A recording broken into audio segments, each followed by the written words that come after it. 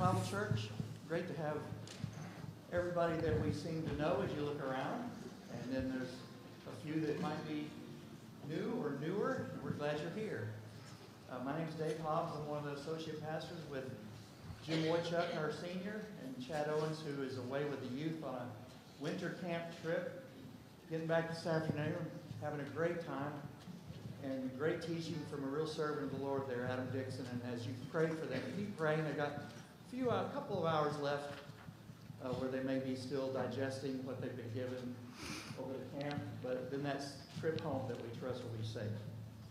And so again, welcome to y'all. You should see. Did I say y'all? I did, didn't I? I hope you'll forgive me on that. Josh, thankfully the mic was turned somewhat down when I said y'all. But anyway, inside your bulletin is the grace, what we call the Grace Connection. And this is a part, one side is for welcome, the other part is for response to different things that are opportunities for ministry and fellowship and so on, and you can indicate your interest there. When there are meetings that use the word interest, it doesn't mean that if you go to the meeting, you're going to be signed up to do thus and such and don't have a voice. It does mean come if you're interested and learn about it and see if God has a place for you in that particular area that's being talked about. So let me remind you of a number of things. If you take your bulletin, look inside, let me remind you of a number of opportunities. We have a sing-along tonight at 6:30 in the Dome. Those of you who've been to that, it's a great opportunity to just let your spirit soar with those wonderful songs at 6:30, led by John Hostetler. John, are you here? No, not yet, but he will be maybe. Anyway, then on the next page, you see a number of things. The Grief Share Ministry that did start, but you can come. You can come and pray. You can be at home and pray. You can come and participate. Talk to Lynn if there's another way that you'd want to be helpful to her in this, but that's Thursday evening. You see the details there. The women's Bible studies, morning and evening, has started. Not too late, though, for you to participate, and they'd love it if you could. There's the information there, the Tuesday evening and the Thursday morning. If you have questions about it, you can talk to me, and I'll channel you to the right person if you're not sure who it is to talk to about that. Ladies of Grace has their life share again this coming Saturday. Marilyn Vincent sharing. And that's 8:30 to 9:30 in the annex. That's what we call our building, back building, behind this main building here. And again, we're just highlighting some things. There's a note there about the men.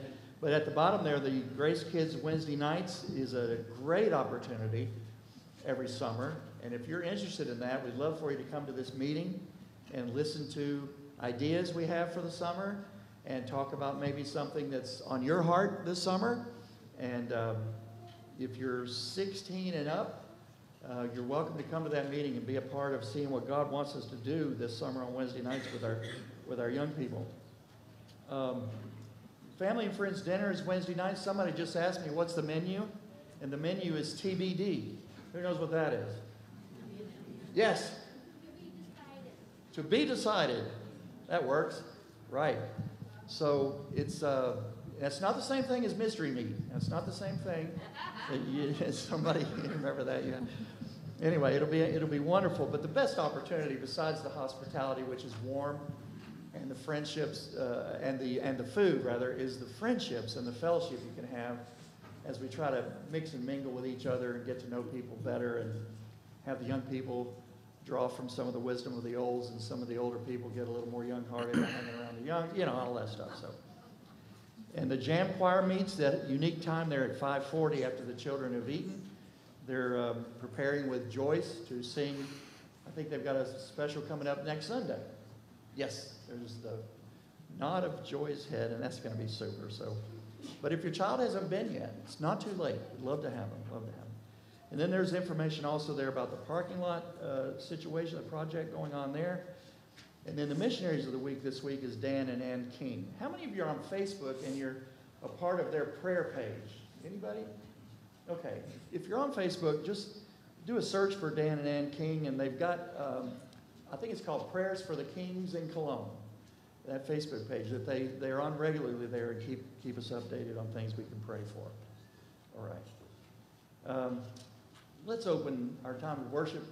In a sense, we already have, because these things are all about what God wants to be doing among us and ministry that's His. But let's read Scripture to open our focus of worship on Him now.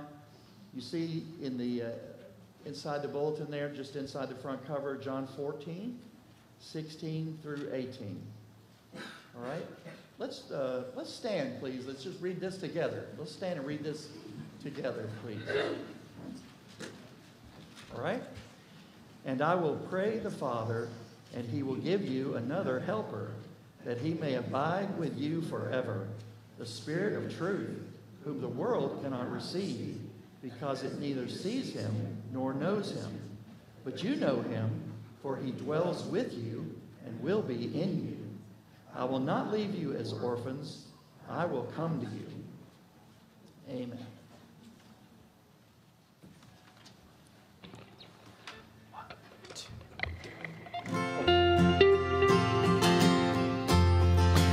All right, good morning, everyone. Let's lift our voices. Let's sing and remind each other and ourselves of the hope that we have in Jesus.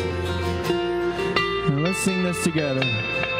What is our hope in life and death? Christ alone, Christ alone. What is our only confidence? That our souls to Him belong, who holds our days within His hands. What comes apart and His commands, and what will keep us to the end, the love of Christ in which we stand. Oh, sing hallelujah, our hope springs eternal. Oh, sing hallelujah, now and ever we confess, Christ our hope and life and death.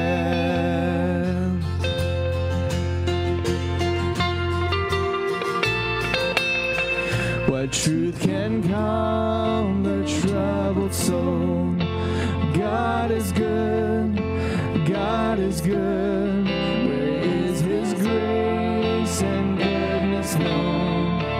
In our great Redeemer's blood, who holds our faith when fears arise, who stands above the stormy trial, who sends the waves that bring us nigh unto the shore, the rock of Christ.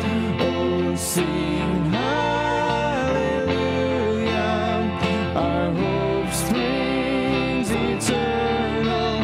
Oh, sing hallelujah, now and ever we confess, Christ our hope and life and death.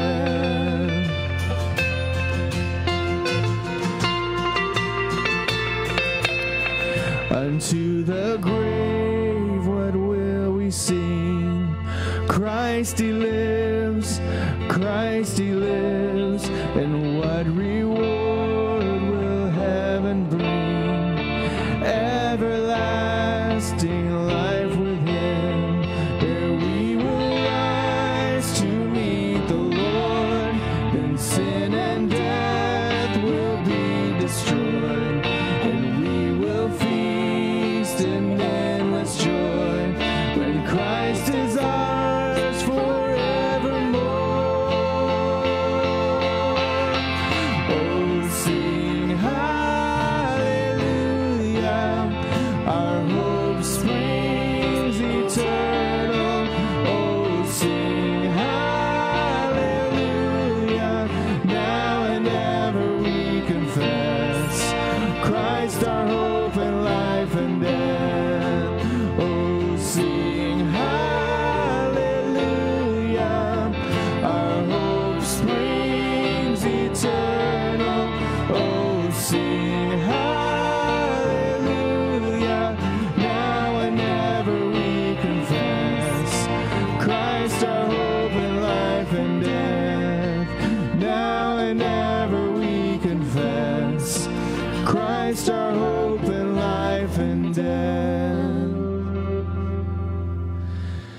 Praise the Lord, His mercy is more. Stronger than darkness, new every morn. Our sins, they are many, His mercy is more.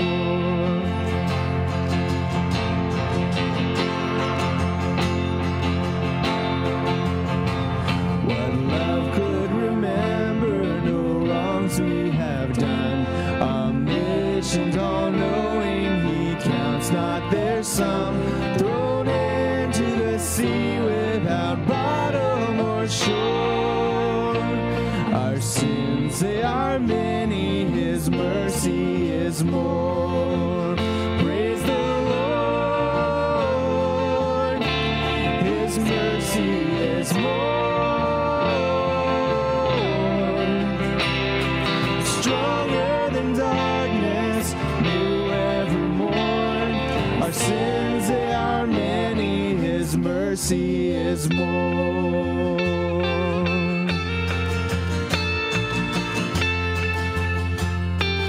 Let's sing this. What patience would wait as we constantly roam. What Father so tender is calling us home. He welcomes the weakest, the vilest, the poor.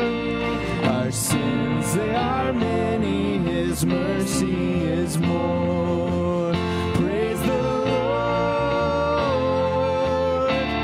His mercy is more. Stronger than darkness, new every morn. Our sins, they are many, His mercy is more.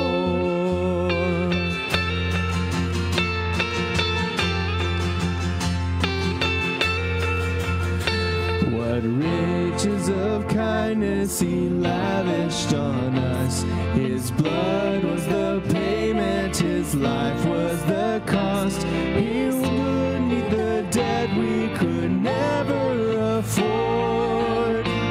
Our sins, they are many, His mercy is more.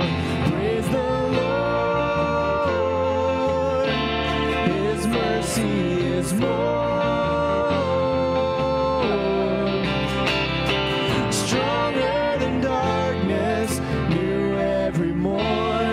Our sins, they are many, His mercy is more. Praise the Lord, His mercy is more. Stronger than darkness, new every morn. Our sins, they are many, His mercy is more. Our sins, they are many, His mercy is more. Our sins, they are many, His mercy is more.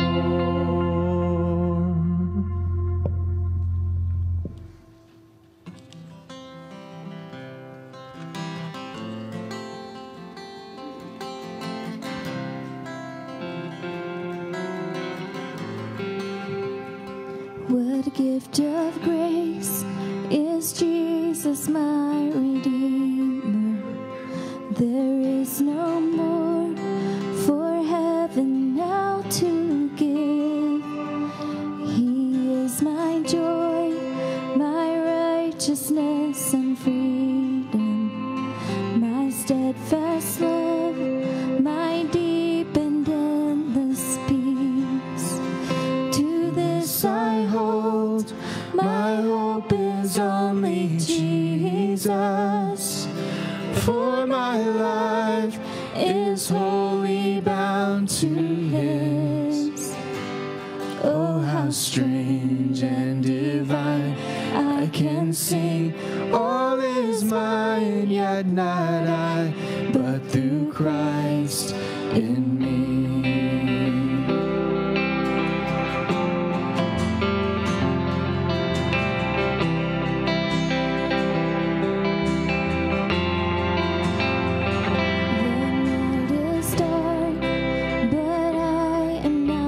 forsaken. For by my side the Savior He will stay.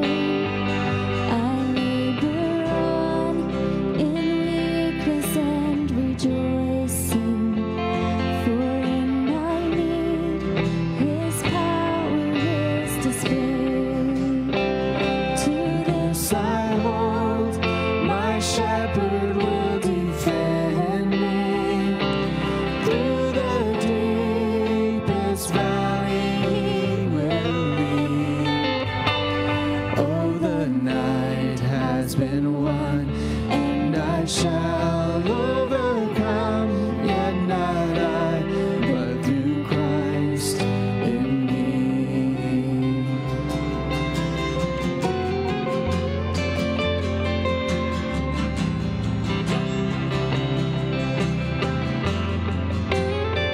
No fate I dread, I know I am forgiven. The future sure, the price it has been paid. For Jesus bled and suffered for my pardon, and He was raised to overthrow the grave. To this I hold, my sin has been defeated. Jesus now and ever is my King. Oh, the chains are released, I can sing, I am free, yet not I, but through Christ in me.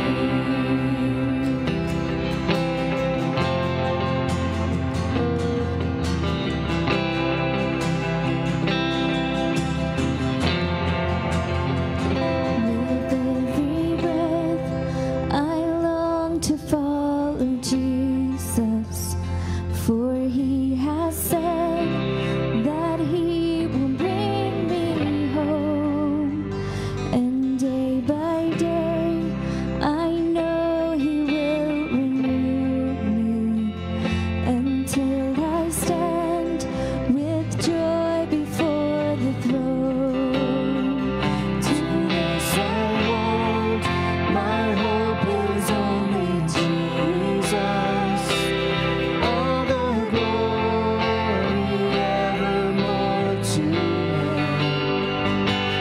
When the race is complete and my lips shall repeat, yet not I, but through Christ in me. When the race is complete, still my lips shall repeat, yet not I, but through Christ in me. Yet not I, but through Christ in me.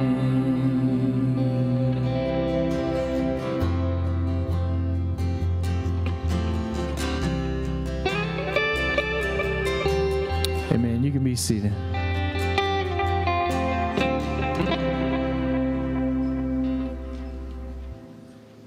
If you'll prepare to join me in a time of prayer, we're going to lift up the various ministries in our church. And Pastor Dave has already mentioned the Grief Share ministry coming up this Thursday, but there are other ministries. We have men who gather on Tuesday mornings, Thursday night, different times, as well as our Wednesday night gathering. But let's pray for those ministries. Let's continue to pray for our youth who are on a retreat right now. Up there in the Doe River Gorge. And what did you say, Dave? Go Doe. That's what their motto was. Go Doe this weekend. A beautiful place, and so thankful for Adam Dixon, as Pastor Dave mentioned, is sharing with them. Adam and his wife Jen serve at University of Tennessee with Crew. But let's pray for them and their safe return. Various ones who are going through a time of loss. We'll keep on praying for Joyce, and such a joyful time of remembering and hearing from his family about the legacy of Larry Stacker. Let's keep on praying for Deborah Bush and the homegoing, her mom, and others as well. If you'll join me as we pray.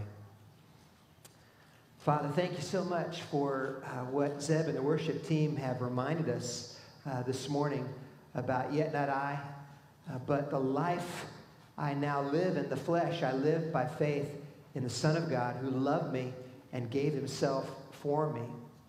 And thank you, Lord Jesus, that you live your life through us as we abide in you. Father, thank you for the way our church has borne one another's burdens this last week. And Lord, keep on encouraging Jody Weesey and her family. And Lord, encourage your sister and her brothers. And Father, we thank you so much for Mrs. Rouse's life and blessing she has been to us. Lord, pray for Deborah and her family and Kaylee and the loss of Deborah's mom. And thank you that she is with you and so not lost. We continue to pray for Joyce. And thank you so much, Lord, for Larry Stacker's life and the glory to Christ that was in his service. We pray for Lynn Fry and the Grief Share Ministry this Thursday. We lift up to you the men's and women's Bible studies that will take place, as well as Awana. And thank you so much, Lord, for those who faithfully teach our children. Lord, thank you for our Sunday school teachers. Lord, for Sharon and Jared and Rachel, for Matthew, and so many others who week after week plant the seed of your word.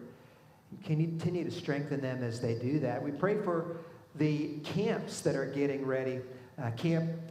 Cumberland Springs Bible Camp and Camp Ozone and Camp Tuckaleechee and various places where we support missionaries. We pray that you'd strengthen them and encourage them. Lord, we pray especially that you would provide for those who are going to be counselors and raise up the workers who are needed. Father, thank you for Danny and Ann King and the creative ways that they serve you in Germany among refugees from Syria and Afghanistan and other places, as well as just those who've suffered from the flooding in Germany. Thank you for providing a place for the Kings to live and minister. And Father, I pray that you fill them with your Spirit and provide all that they need in their service to you there. And Lord, give them boldness, fill them with your Spirit to be your witnesses and encourage their children as well. Father, you know those needs that we have individually, but we also pray for our Ukrainian brothers and sisters who feel threatened with 190,000 troops on their borders. Father, we pray that they would seek your face and know your comfort and know your peace. Those pastors, those camps on the Black Sea and other places. Father, I ask that our president, our leaders, our Secretary of State would, Lord, in this time of crisis, humble themselves and seek your face, that we as a nation turn away from our wicked ways and help those in our armed forces who are being deployed, encourage and strengthen them. We thank you for so many who serve in public places who have been under a lot of stress during these pandemic days. Continue to strengthen them. And Father, we do pray that you'd be glorified in the last activities of our winter camp youth retreat, and bless Chad and all his helpers, and Adam and Chandler as he leads in worship. Thank you so much for them. Father, help us in our marriages. And Father, I pray that you would be glorified in the marriages, the new marriages that are coming, and especially pray for Silas and Becca. And thank you so much for them. Pray that you'd be glorified in that wedding as well as the others that are soon to come. And now, Lord, we pray that you would open our eyes to see wonderful things out of your law, that we'd be doers of the word and not hearers only. We pray all these things in Jesus' name. And all God's people said, amen. This time, those who are heading to Grace Kids Church are dismissed.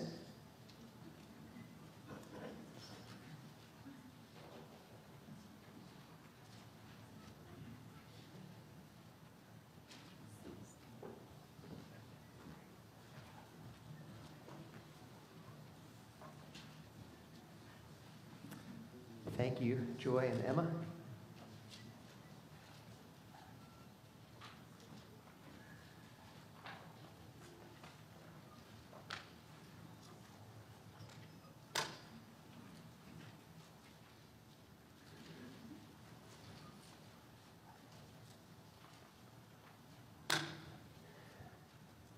In one of the more famous passages in Jesus' teaching, Jesus says to Nicodemus, "Most assuredly, I say to you, unless one is born again, he cannot see the kingdom of God." Nicodemus said to him, "How can a man be born when he is old? Can he enter the second time into his mother's womb and be born?" Jesus answered, "Most assuredly I say to you, unless one is born of water and the Spirit, he cannot enter the kingdom of God." Don't miss those two verbs. Unless you're born again, you can't see it. Unless you're born of water and the Spirit, you cannot enter it. That which is born of the flesh is flesh, and that which is born of the Spirit is spirit. Marvel not. Do not marvel that I said to you, you must be born again. The wind blows where it wishes, and you hear the sound of it, but cannot tell where it comes from and where it goes. So is everyone who is born of the Spirit. In order to see the kingdom of God, there is a miracle that has to take place to enable you to see that which was previously invisible.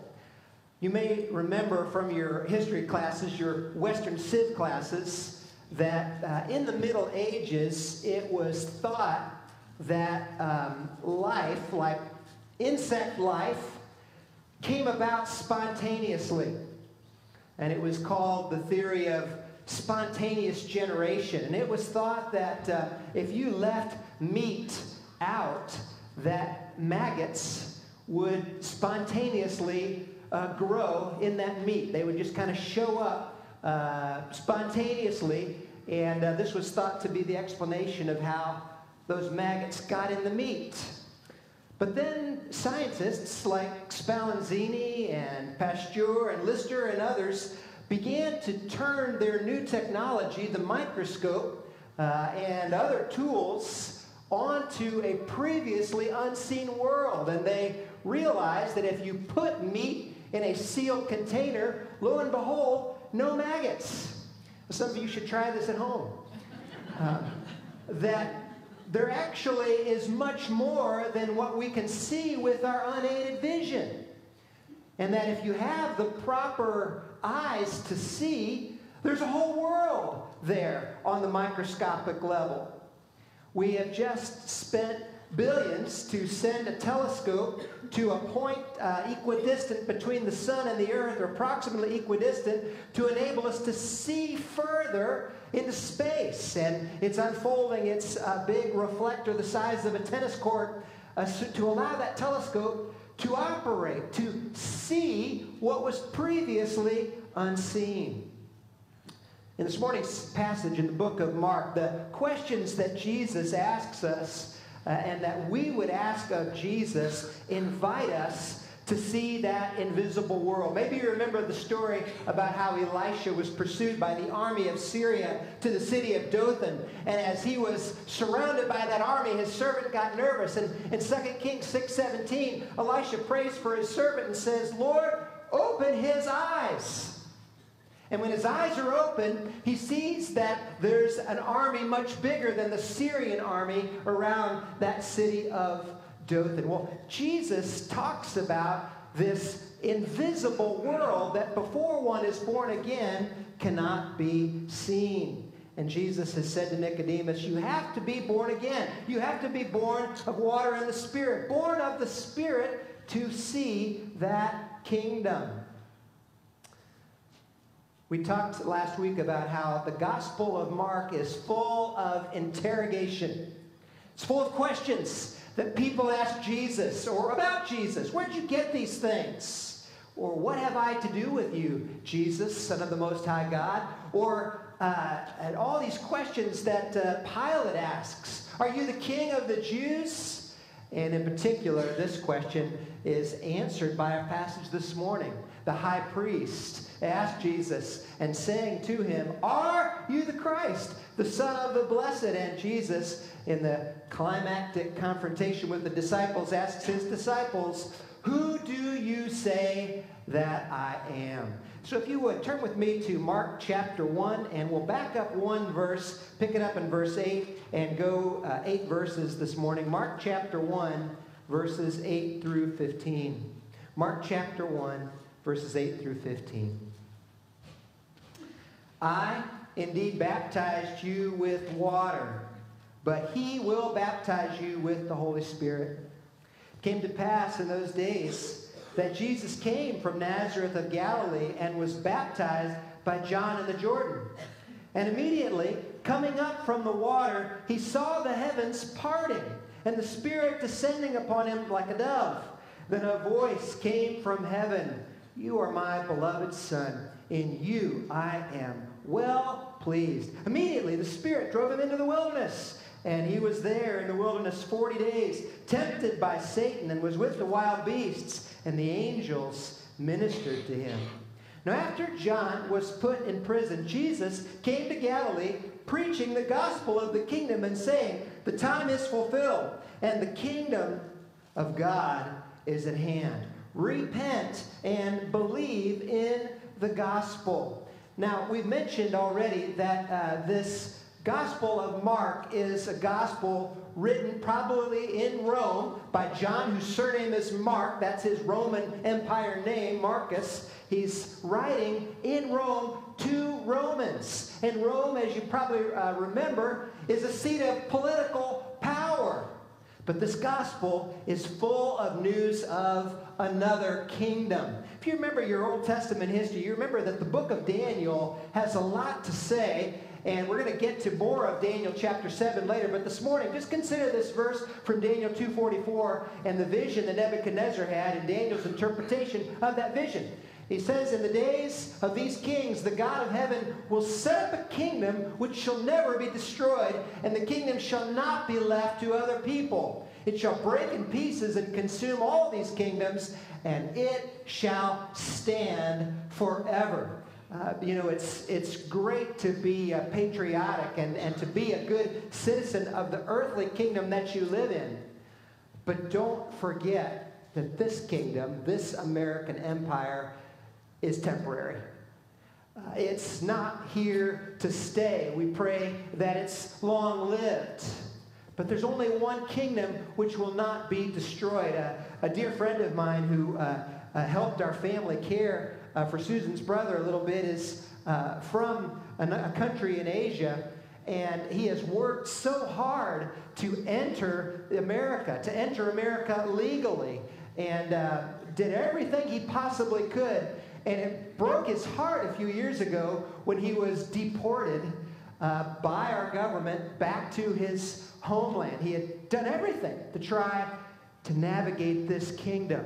Well, Jesus wants us to have our eyes opened, to see this kingdom that Daniel talked about, this kingdom which will never be destroyed. And this kingdom was the subject of a lot of debate, and people talked about, well, where is it? Where is it going to show up? And in Luke chapter 17, Jesus issues this correction. When he was asked by the Pharisees when the kingdom of God would come, he answered them and said, the kingdom of God does not come by observation, nor will they say, see here and see there, for indeed the kingdom of God is within you. Now I'm jumping way over to Luke's gospel to remind us that the kingdom is present already in the person of the king.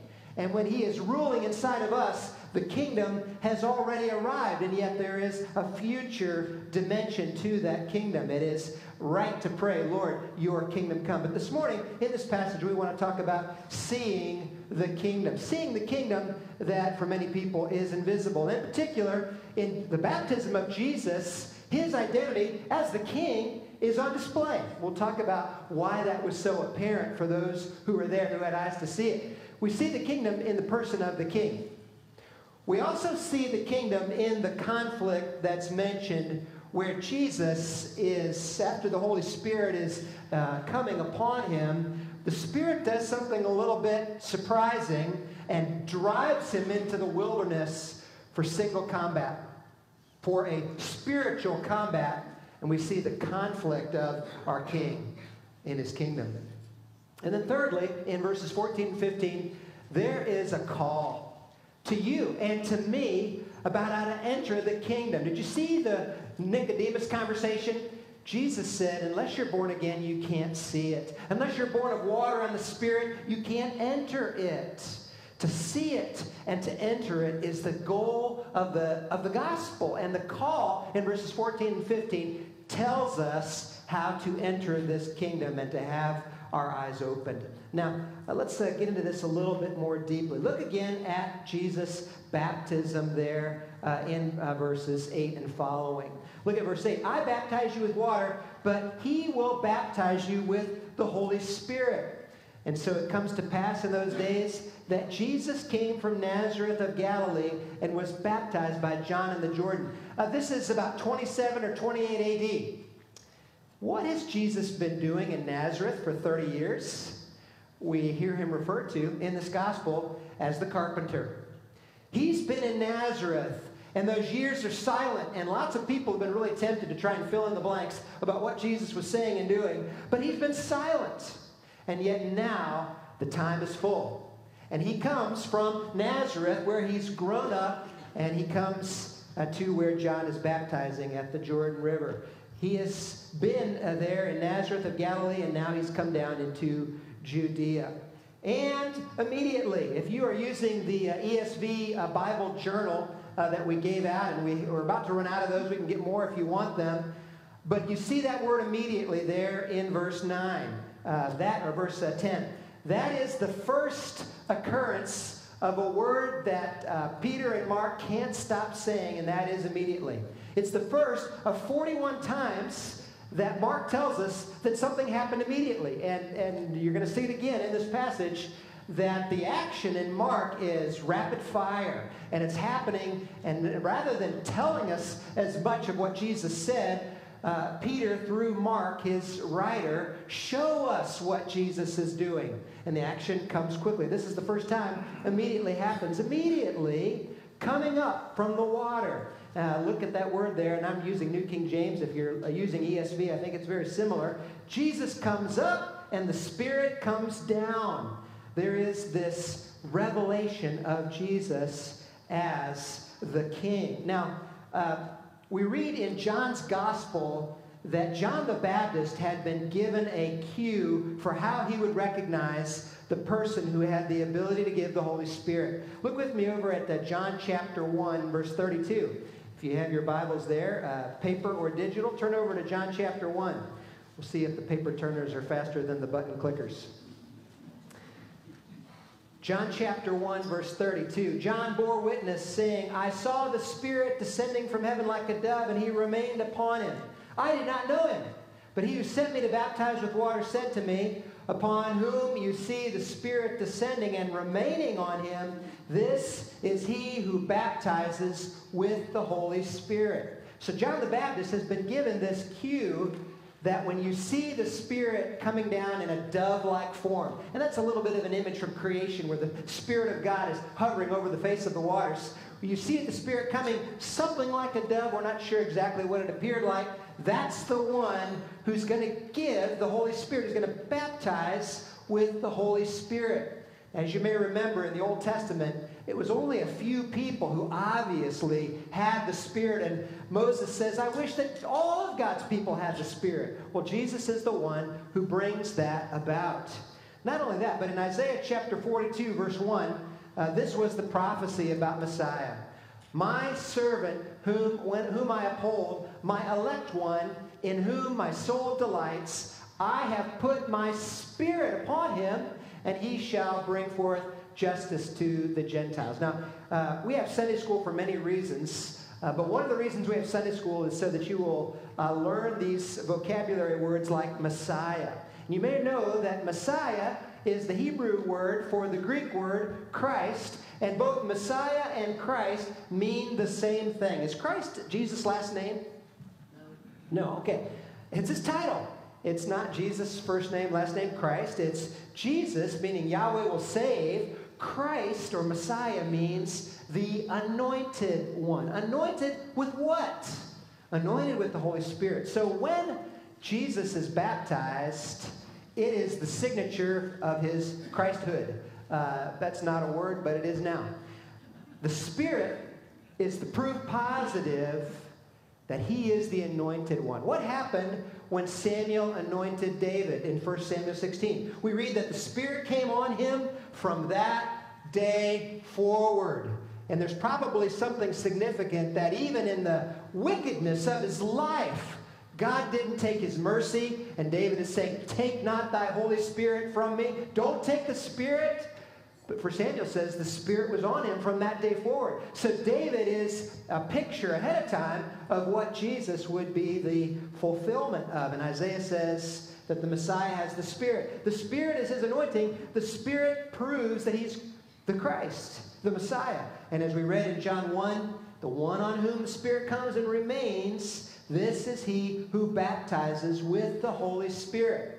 Now, just a reminder, the baptism of the Holy Spirit was still years ahead from the time when John the Baptist was baptizing. And by the way, we read it right after this, that Jesus and his disciples baptized even more people than John the Baptist did. Why do I bring that up? Because water baptism is a picture of the real thing. All right? And don't mix the two. John 3 can talk about being born of water and the Spirit, but pretty soon in the chapter it just talks about being born of the Spirit. The water baptism that John the Baptist did, and that even Jesus and his disciples did, was ahead of the actual coming of the Holy Spirit. Now, remember these talks that we have in the book of Acts when Peter, whose voice we have in the Gospel of Mark, is explaining how he knew Cornelius and his family were Christians. He says this, I remember the word of the Lord, how he said, John baptized you with water, but I'll baptize you, I'll cover you with the Holy Spirit. And so when Cornelius, this Roman soldier, and his family are obviously clothed with the Holy Spirit, Peter remembers. That is the real thing. Water baptism, of course, we want to water baptize somebody who's believed on the Lord Jesus Christ because the Spirit has already baptized that person. Okay? Paul similarly says, Paul said John indeed baptized with water, saying to the people that they should believe on him whom would come after him, that is, on Christ Jesus. Paul explaining the same thing. Now, there's something a little bit surprising here, and let me ask you a question. When people were being baptized by John the Baptist, what was coming out of their mouths? What were they confessing? Anybody remember from last week? You better answer or I'll have to preach that sermon again. Well, they were confessing their sins. Thank you. Wasn't going to be a double-length sermon, but I was going to have to give it again. They were confessing their sins. So what is a little bit surprising then about Jesus being baptized? Jesus doesn't have any sin. Or does he? We read in 2 Corinthians 5 that he made him who knew no sin, what? To be sin for us. We read in Isaiah 53, 700 years before Jesus was born, the Lord has laid on him the iniquity. Who? Of us all. All we like sheep have gone astray. We have turned everyone to his own way. All of us have sinned, and the Lord put on Christ all of our sin. And the penalty of sin is death. And so when Jesus is baptized, we can ask the question, why was Jesus baptized? Because baptism pictures the death and resurrection necessary for our entrance into the kingdom. You see the baptistry under construction here, and if it reminds you approximately of a coffin, of something that will hold a body that lies down and rises up, that's on purpose. That's on purpose. Because baptism not only is a picture of the new creation that the Spirit brings forth, it's a picture of that the penalty for our sin was death, and in Christ, that penalty has been paid.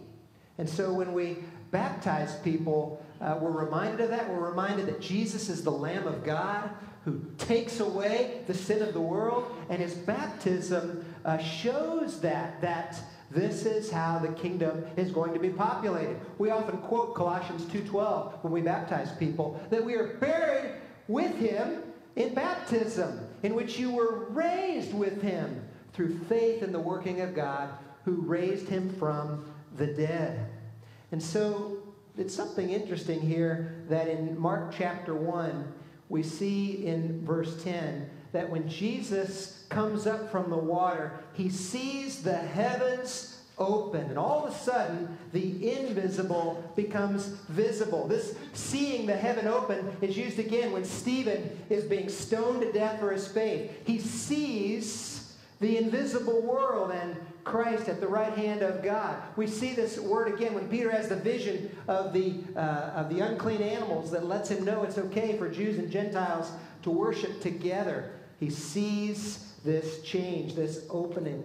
So Jesus was baptized because as many of us, Romans 6 says, as we're baptized into Christ Jesus, we're baptized into his death. Therefore, we were buried with him through baptism into death, that just as Christ was raised from the dead by the glory of the Father, even so we also should walk in newness of life. Now, look with me again at verse 10 or verse 11, where when Jesus is baptized, a voice comes from heaven. And the other Gospels indicate that it's possible this voice was inaudible to everyone except Jesus, or possibly John the Baptist. In other words, this voice that says these words were told about by the Gospel writers, but Jesus hears, he sees the heavens open, and he hears this voice, "You are my beloved Son, in whom I am well pleased." The identity of the King is on display, and isn't it a wonderful thing to think that in Christ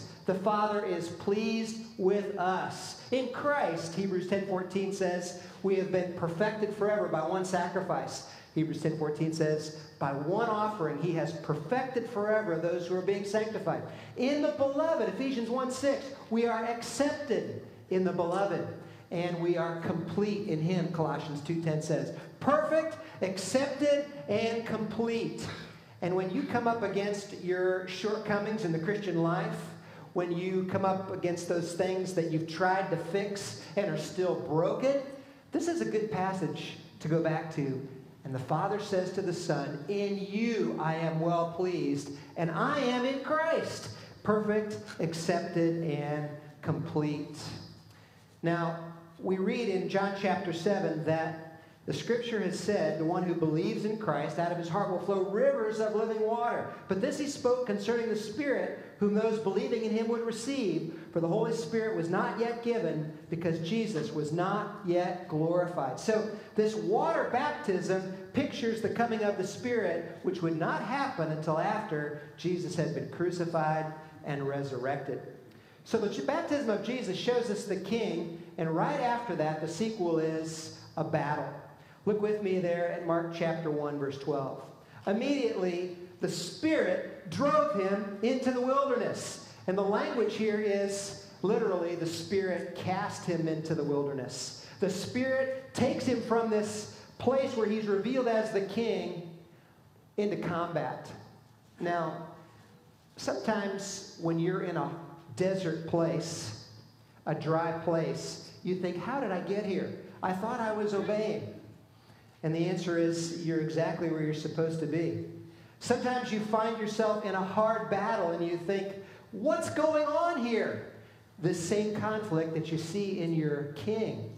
And Luke and Matthew tell us exactly what the temptations were. Mark, in typical fashion, just the facts. He wants to know exactly what happened.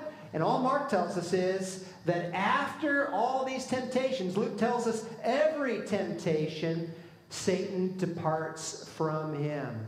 How long was he there? 40 days and nights of battle, of spiritual conflict. Now look at the ending of the story of the conflict. He was there in the wilderness 40 days, tempted by Satan. He's being tested, he's being tried. The other Gospels tell us what the temptations were. And he was with the wild beasts. Now, Look in John, Luke, and Matthew. You won't find the animals there. You won't find that description. And it's one of those telltale signs that Peter was pretty close to Jesus, and Peter has some details that the other gospel writers don't share with us. And so Jesus, after successfully entering this combat, is there with the wild animals, and angels are ministering to him. Do you think of any other place where angels helped out with wild animals? No, not your backyard. Okay, first of all, there's Daniel. Daniel is put in lion's den for his faith, and he says to the king the next day, Darius, he tells him that God sent his angel who shut the lion's mouth. And in Psalm chapter 90, we read, he shall give his angels charge over you to keep you in all your ways. You shall tread upon the lion and the cobra, the young lion and serpent, you'll trample underfoot. But I think it's interesting that this mention of wild beasts might have another significance, and something that maybe is a little bit, might be a little bit of a reach. But we read in Daniel chapter 7 that the beasts stand for the Gentile kingdoms that Messiah's kingdom is going to subdue. And then we read there that the angels were ministering to him. Do you know what the job description of an angel is? Hebrews 1:14 says, are they not all ministering spirits sent out to minister for those who will inherit salvation? So this same ministry that the angels have for Jesus here, they have with you as well. They are ministering spirits, and they are here helping him through this conflict. And we see the king, we see him in his conflict, and we'll spend a little bit of time lastly on the call. Look at verse 14. After John was put in prison, Jesus came to Galilee. If you know your geography, Judea is south, Galilee is north. And after John the Baptist is put in prison for saying something that was true about the immorality of the king, Jesus comes back to his home turf, specifically to Capernaum, which is a little ways from Nazareth. But Jesus returns and begins his ministry, preaching the gospel of the kingdom of God and saying, the time is fulfilled and the kingdom of God is at hand. Now, here comes the entry into the kingdom. Repent and believe in the gospel. Repent and believe in the gospel. Now, in science fiction movies these days, there's something commonly mentioned called a tesseract. And a tesseract, which comes from the Greek word for 40, is a doorway into another world. It's a portal. It's a place where one world touches another, and different science fiction writers like Madeleine L'Engle in Wrinkle in Time, or other science fiction writers, talk about it different ways. Just talk about being able to travel from one dimension or one kingdom to another. Well, Jesus is telling you where the true tesseract is right here. He's saying if you want to travel from the kingdoms you can see and become a person who sees and enters the kingdom which will be, and the kingdom which will be, and which will not be destroyed, here it is. The kingdom of God is at hand. Repent and believe in the gospel. Now, if you were here for our series of Christmas sermons, it is quite apparent that Jesus came in the exact year and even month and even day that Daniel had prophesied in Daniel chapter 9, that from the going forth of the command to rebuild Jerusalem, there would be 7 sevens and 62 sevens until Messiah the Prince. And if you do the math from the year in which, and the month and the day in which Nehemiah got the Persian king gave the command to rebuild Jerusalem, Artaxerxes, you can do the math. But be that as it may, Jesus says, the time is right. The time is fulfilled. Galatians 4:4 says, when the fullness of time had come, God sent forth his son, born of a woman, born under the law. Now, so here's the tesseract, here's the portal, here's the place where you go from one kingdom to another. And did you see how it's described? Repent and belief. Now let's talk about these words just a little bit. It's interesting. I came across a document in my files from the Awana ministry from the 1980s, and it was a scriptural evaluation of, let me look at the end of the document here, 16 different ways people sometimes invite people to be saved. And the Awana ministry, to their credit, walks through these 16 ways and says, these are biblical, these are not. These are the ways in which the Bible invites people to salvation, and these are ways that we've kind of made things up. Well, I think it's wise for us, when we're wanting to be precise, to use biblical language. Repent and believe the gospel. Now, what is repentance? Let's talk about that. Repentance in the Greek is metanoia, which means a change of mind. The doorway, the tesseract, the portal, the way into this kingdom begins with a change of mind that leads to a change of direction. I think we should be careful here to not take one Bible scene and make that the norm for everybody, because this looks different for different people. Some people want to insist on an emotional sorrow. And you know, churches have sometimes had mourners' benches. Now, I agree that when the Holy Spirit works, then that confession of sin, sorrow for sin will often come. But that's not the word. The word is a change of mind that leads to a change of direction. Robert Leitner, writing in his book, Sin, the Savior, and Salvation, says this, that repentance is necessary for salvation. However, Scripture views repentance as included in believing and not as an additional and separate condition to faith. All who have trusted Christ as Savior have changed their minds regarding Him and their sin. In other words, the repentance that saves, and I'm about to get in trouble here, but I just tell you what I think. It's not an ability to cease from every sin in your life. Because who can do that? Who is able to say, well, I'm just going to stop sinning to show that I've repented, and I'm going to conquer every single one of them? No, that's what I need a Savior for. So there is this, I think, mistake of saying that repentance means that, oh, all of a sudden I've let go. I remember once meeting a guy who says, well, I want to be saved, but I can't stop smoking. And so once I stop smoking, then I'll be saved. Okay?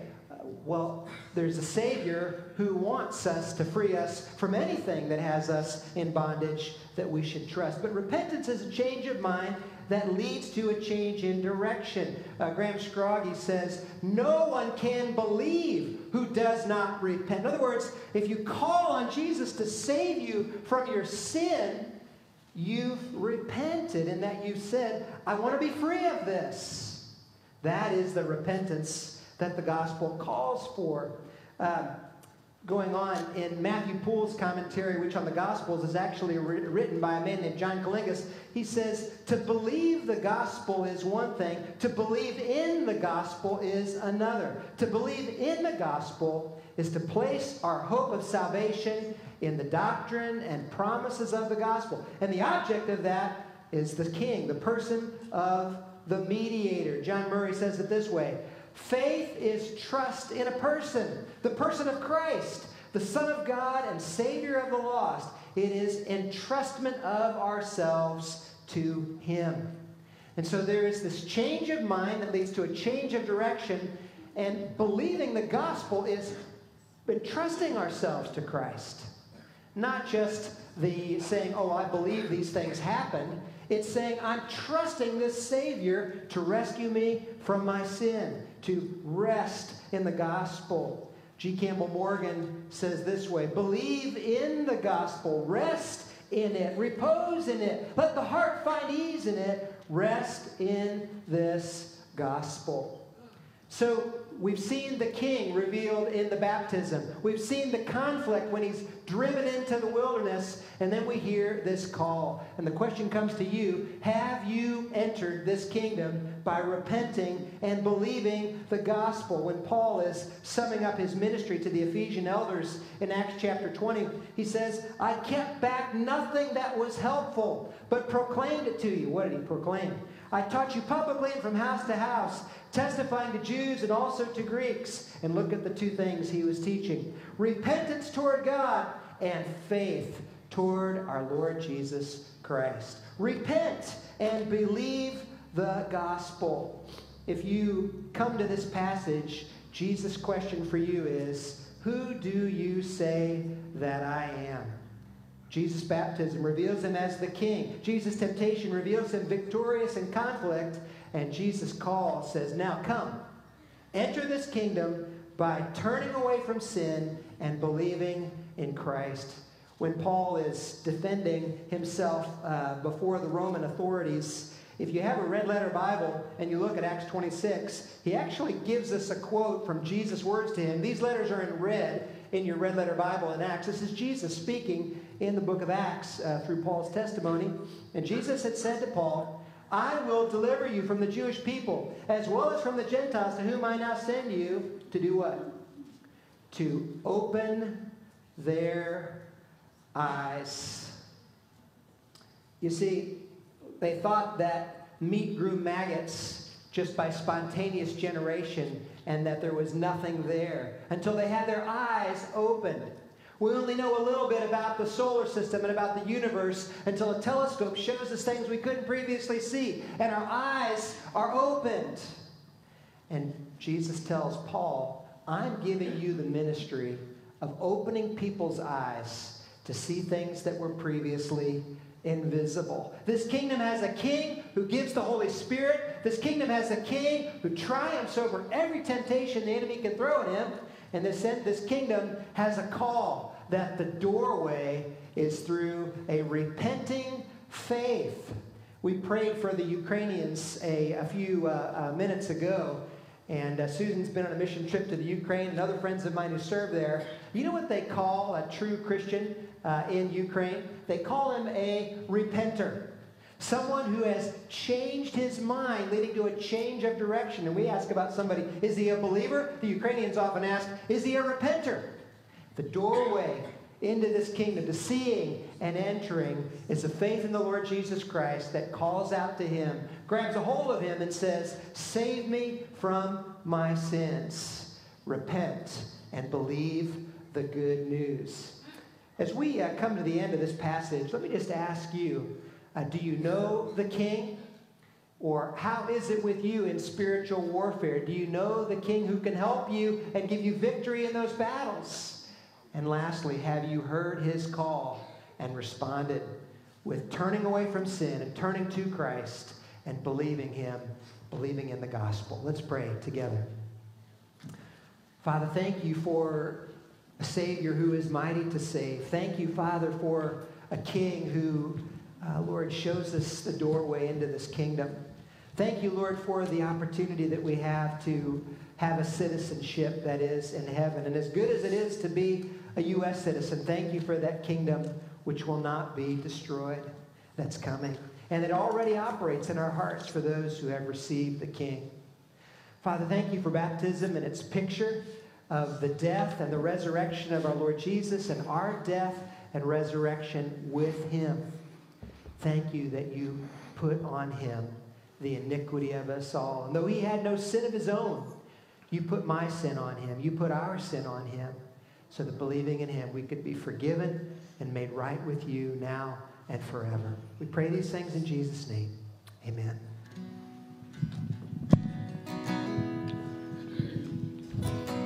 We stand and let's sing.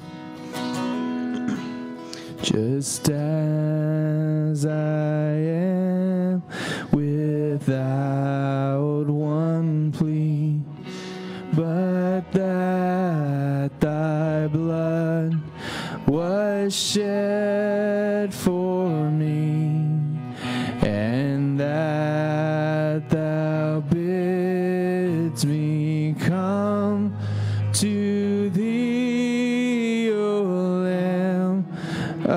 of God, I come. I come. Just as I am, and waiting not to rid my soul of one dark blot, to thee whose blood can cleanse each spot, O Lamb of God, I come. I come. I come broken to be mended. I come wounded to be healed. I come desperate to be rescued. I come empty to be filled. I come guilty to be pardoned by the blood of Christ the Lamb. And I'm welcomed with open arms, praise God, just as I am.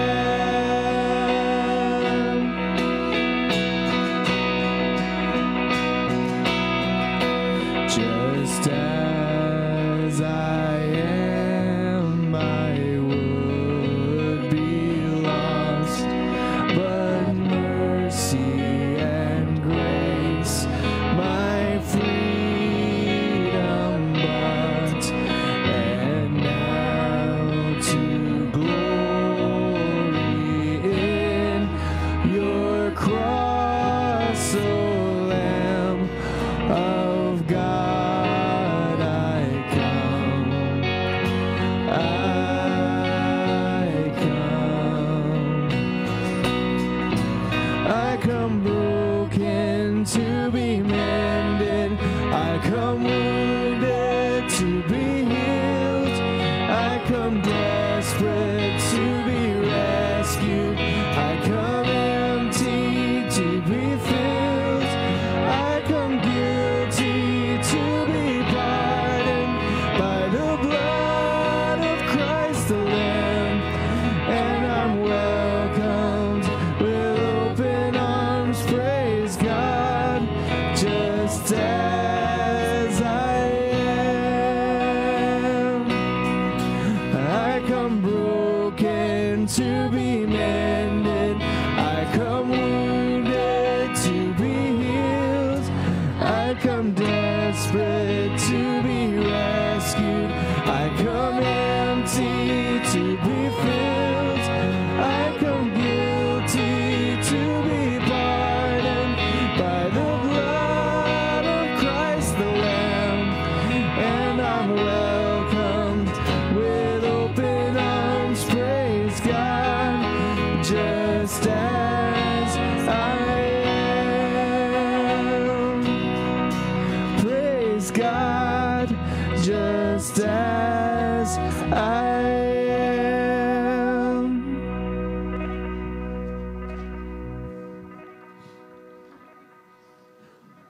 These are important moments at the conclusion of our time to worship, where God has given Jim a message for us through the week, and then he's delivered it to us this morning. And we don't want to go out, just pat Jim and pat each other on the back, say, good job, it's been great to be here, and things like that. They have their place when sincere, but the Lord has spoken, and he calls. He calls to change your mind about Christ, and then to trust him. It leads you to trust him. And it's so important. We're all about to go out, and we're going to enjoy each other, and it's right. But if God has spoken to you, don't put it off, and don't say, well, I guess he takes care of it all. I don't really do anything except be happy. No. Trust him. Trust the Lord Jesus. And if you want someone to help you with words for him, to pray with you about that, Jim Vincent and his wife, Marilyn, will be over to my left. But there's Pastor Jim, there's lots of believers here, there's pastors, myself, and so on. But respond to him. We prayed this morning that we would be receptive and responsive. Responsive. If he's spoken to your heart, respond to him. Trust in Christ. He was on the cross in my place and in yours, paying for our sin, and was buried and raised from the dead. We've had that in all the songs this morning, the gospel. Believe the gospel. Father, help anyone and everyone who has heard from you in their soul and heart this morning to not put it off and to not say, well, that felt good, or just sell it short. But Lord, to turn, to see you differently, repent, to think and see you differently as the Son of God, the Savior, and then come to you and trust you. We pray for that in Jesus' name. Amen. Jim and Marilyn, where are you? There they are. Yeah. Thank you.